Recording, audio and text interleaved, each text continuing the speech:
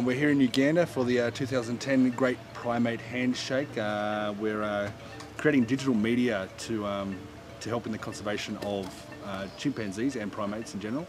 At the moment though, we're helping to cook, Emily and I are helping to cook for the crew who are out doing a bit of filming at the moment, so making pasta tonight. While we travel around Uganda, this truck's pretty much our home. We cook on it and pretty much live on it, keep all our tents on it, and Steve will be our driver taking us around. He's a nice guy and a bit of a nutter. But yeah, pretty much this is where we'll be living for the next month.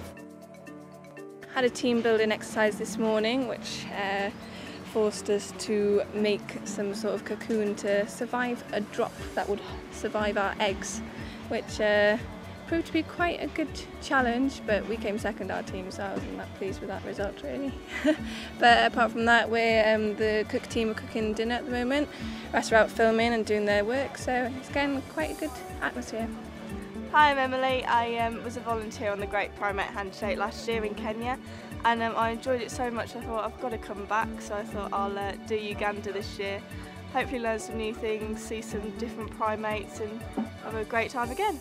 I'm on the Great Primate Handshake because I'm interested in video production, and I thought that the cause was a good thing to get involved in. So I thought combining the two was a good idea, and it was quite a unique idea.